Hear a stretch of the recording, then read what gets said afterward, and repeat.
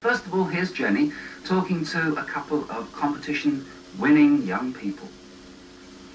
Yes, I have the two winners of the Children's Realm Young Songwriters competition. And what they stand to win, which is quite amazing, is an A55 Yamaha organ. Now, this year, which is only the second year of the competition, there were 3,500 entries, so that's an awful lot to get through for the judges, and it was very difficult this year because the standard was very high.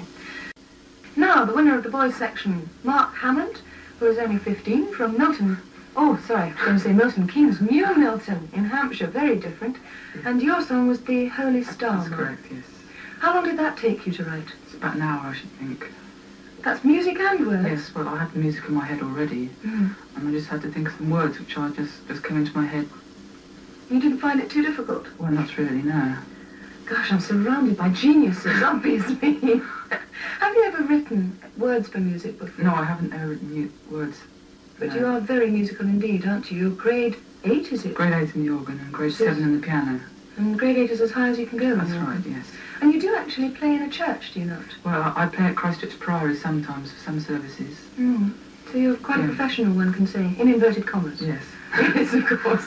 Let's then hear your winning entry, and we go back to the choir, the Hinchley Wood, and part of the Hinchley Wood School Choir, and they actually only had 5 days to learn these two songs, which I think is pretty good indeed. So, The Holy Star, please.